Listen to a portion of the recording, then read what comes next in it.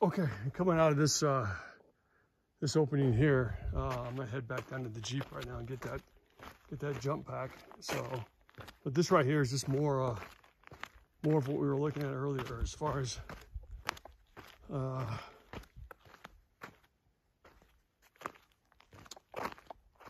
of some of the equipment, some of the structure that they had put in place to support their operations. So let me take a shortcut here. That busted my butt.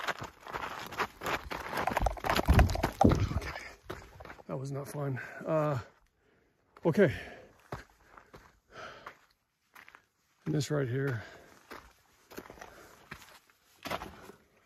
getting wind structure. I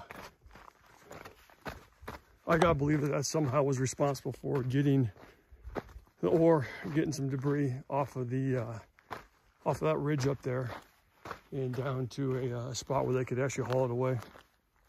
So that whole little ravine right there is filled up with stuff that was once in use. More cable and wiring. Get another pole with wiring and cabling. So this very well could have been used for communications between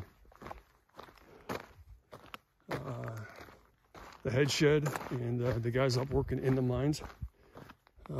Don't know. What I do know though is that this phone's about to be dead. And as I work my way down this first spot here, those were the main openings that I wanted to hit, were those all along this ridge line right here. And we managed to make that happen. There is one more spot where I saw those things walk off into early this morning. Those four shapes that, again, I'm guessing were probably cows, even though I have yet to hear one single moo since I've been here. Like I kind of was referring to before, or alluding to before, this was a uranium mine, and I gotta believe that there's still,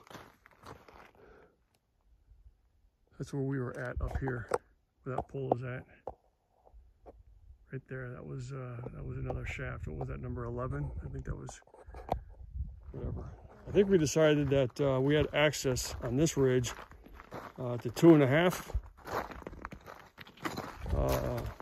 And the reason why I said half was because that last one there with the platform covering it, again, I can look in there and see the opening and see that went back quite a ways. I did not go in, so I'm gonna call that a half.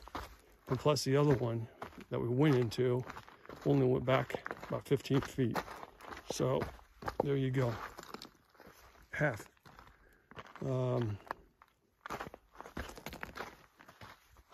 Either way, I've got those marked the waypoints on my map. So if I ever come back out here again, which I'm sure I will at some point, I'm going to make sure to hit that one up again. So okay, let me go ahead and get this phone figured out, and then we'll pick things up here once I make that happen. That looks like an interesting area right here. I think we'll follow this wash up there and see if there's anything. All right, we'll be back with you in a little bit.